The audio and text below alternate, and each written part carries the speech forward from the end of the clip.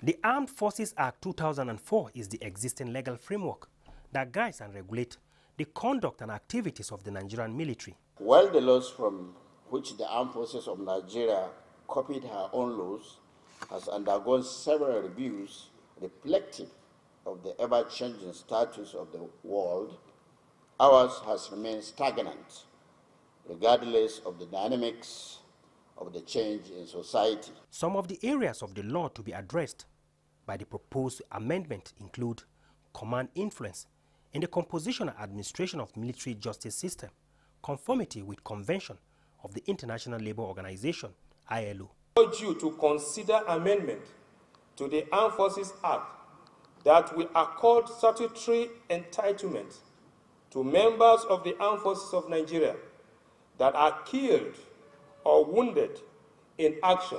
Meanwhile, the Nigerian Army has inaugurated an information call center towards meeting the objective of securing the nation, increased interface between security agencies and the public. We will receive whatever that affects us and treat them accordingly. We will monitor and go along with the civil police until such a point that will be required.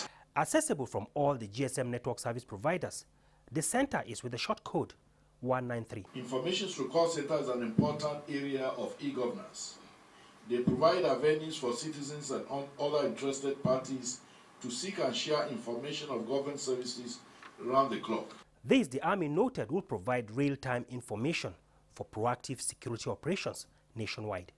From the Nigerian Army headquarters in Abuja, Ismail Musa, NTA News.